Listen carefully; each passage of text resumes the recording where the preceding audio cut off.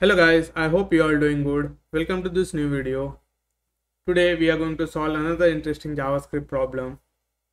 Few years back during the pandemic, someone has contacted me on LinkedIn and he told me that he was asked an interview question and he could not solve that, so he asked me to provide the solution for the same.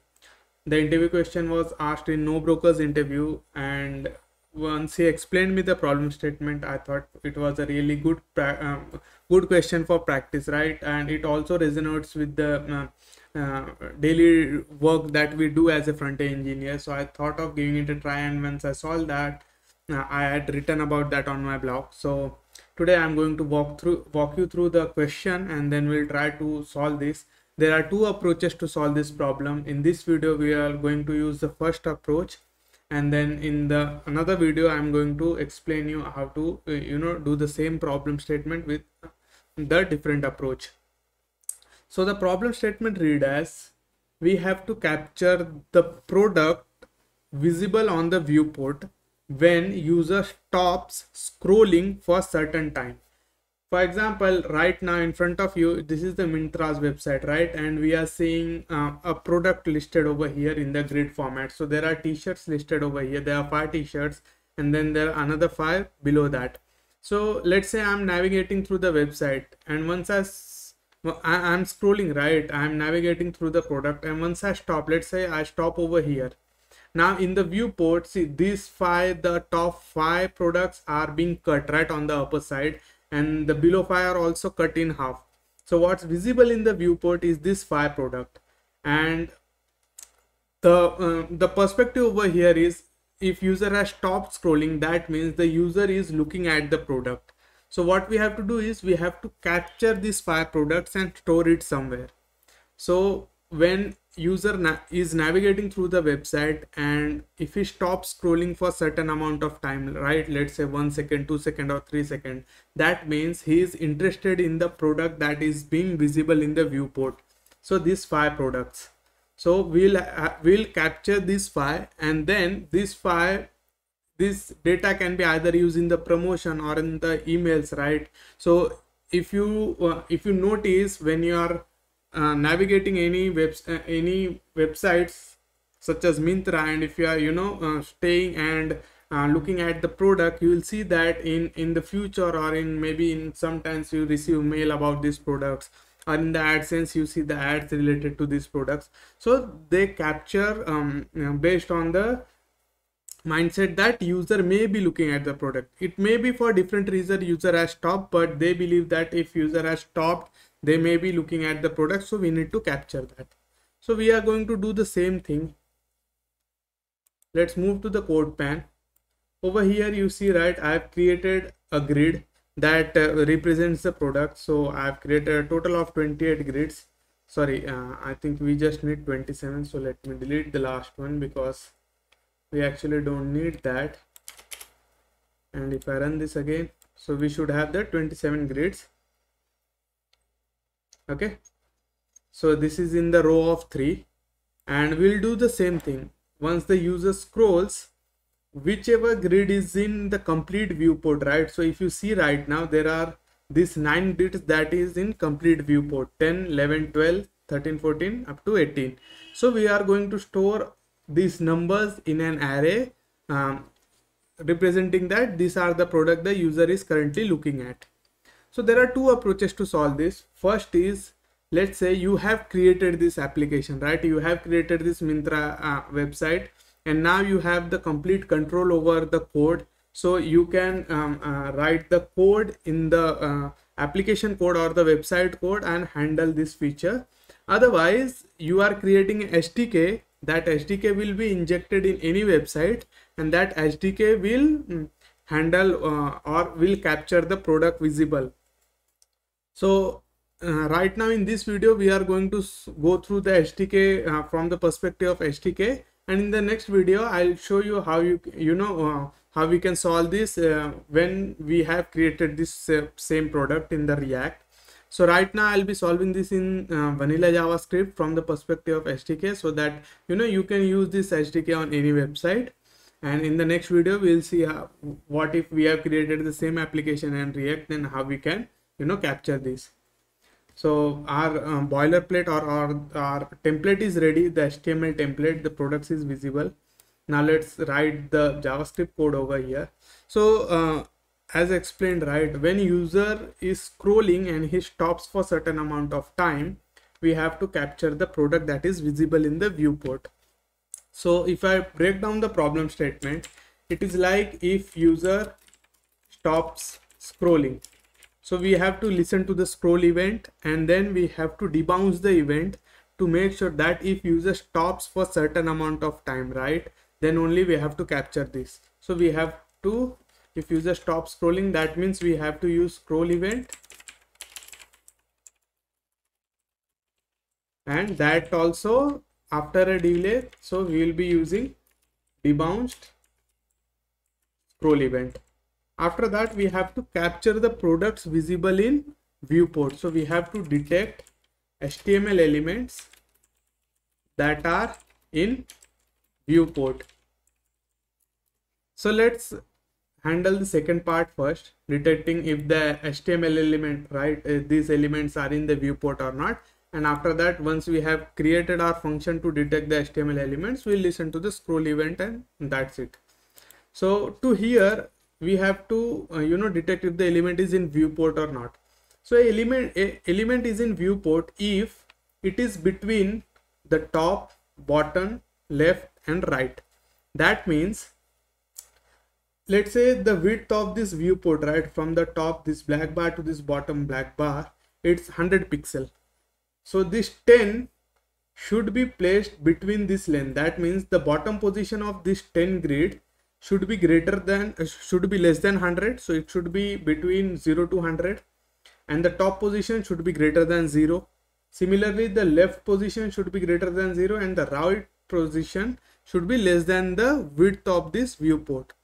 So we have height, and to detect if it is in the viewport or not, its top should be greater than 0, its bottom should be less than the height of the viewport, its left should be greater than 0, and its right should be less than the width of the viewport. That's it. Now there is a property or a method in JavaScript that provides us the dimension of each element. It is called get bounding client rectangle. This gives us the complete dimension of an element. So let's say these are blocks, right? Let me pull one block and check const block. So because we have annotated each element with the class blocks, let me pull one. So document dot query selector, and I'm going to pull the first block element, blocks, and now let's see the dimension of it. So get bounding client rectangle. This should give us the dimension of the element. So let me clear this. See here, if you see, when I run this, I get all the dimension of the element. So its x position is 13, y is 13, all these are in pixel. Width is 374 pixel, height is 75 pixel, and then its top, right, bottom and left position. Using this, we can detect if the element is in the viewport or not. So let's create our function const in viewport.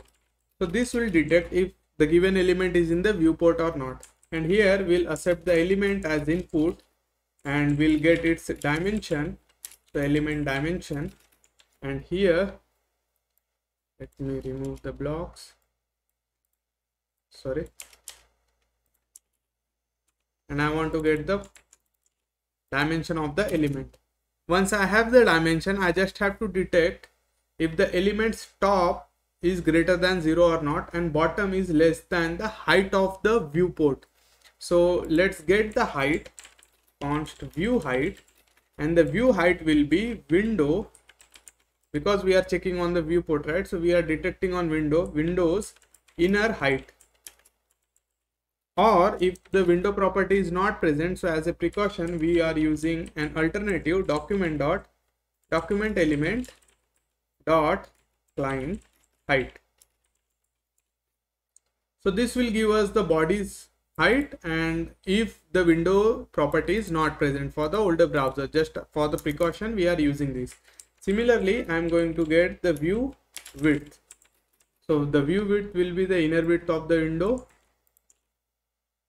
inner width, and if the window.inner width property is not present, then we are going to use the client width.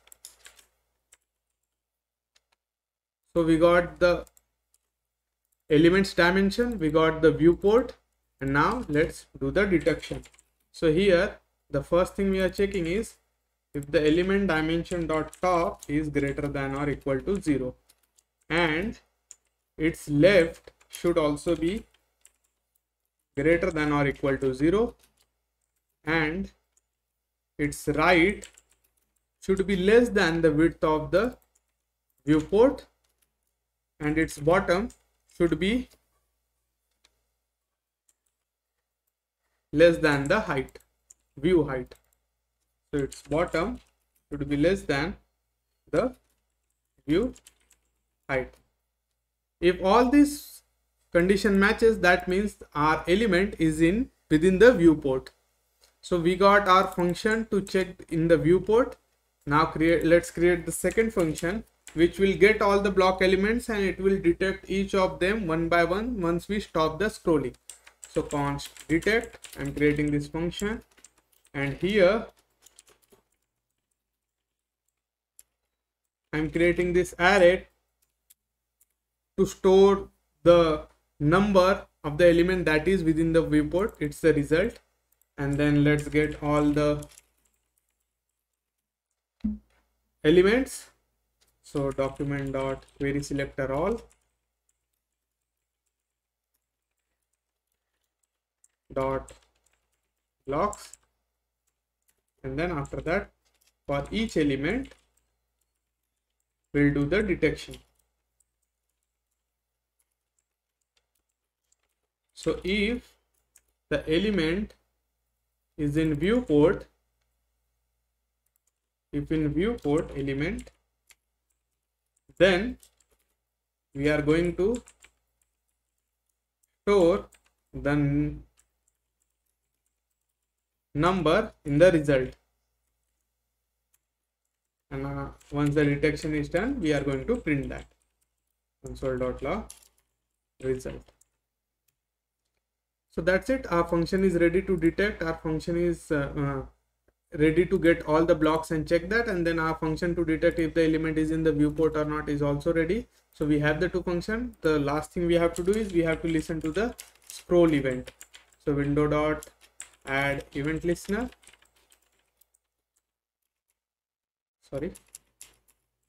scroll, and then we have to do the detection.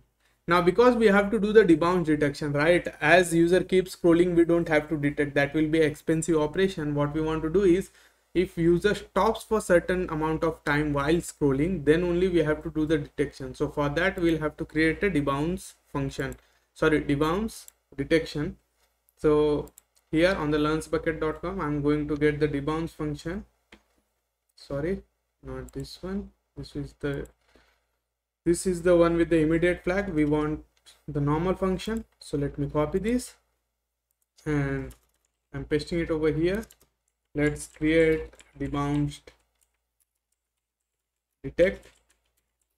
So here we'll use the debounce function. To this we'll pass the detect, and this will be invoked after 1 second of delay. You can increase the time or you can make it configurable, but I'm here detecting the blocks only once the user has stopped scrolling for 1 second. And then I have created this event listener. So this should do. Let's run the code. Let me open the console, clear this. Let me scroll this up. So right now, if you see, I'm here, right? I'm keeping the viewport of this height. So if I scroll a little bit, we should get 4, 5, 6, 7, 8, 9. and then 10, 11, 12. All these are in viewport. Let's say if I increase this much, right, and if I scroll a little bit over here, so this 10, 11, 12 won't come right now because they are partially hidden. So we are getting 4, 5, 6, 7, 8 and 9. So our function is working properly. And let's say if I do this, so now 7, 8, 9 up to 12 will come, 4, 5, 6 won't come because they are partially hidden on the top. So this is how you can convert this code into SDK. All you have to do is you have to get the entry point. So these blocks, right, because I've created this HTML element, I'm pulling these blocks. So if you convert this code to SDK, you have to create an entry point in which you will detect if this is a product or a grid or not. So you take this value as a configuration option or as an input, and also the duration, and then you can use this code on any website to detect if the product is in viewport or not, and then capture it. This is one way of doing it. In the second approach that we'll see in the next video, we'll see how to do this with the interaction observer. So interaction observer is a API provided by browser, using which we can detect if any block element or any HTML element is interacting or not currently with the user. So using that, we can detect the same thing, we can implement the same feature. So in the next video, we'll see that. I hope you have learned something new. Thank you for your time.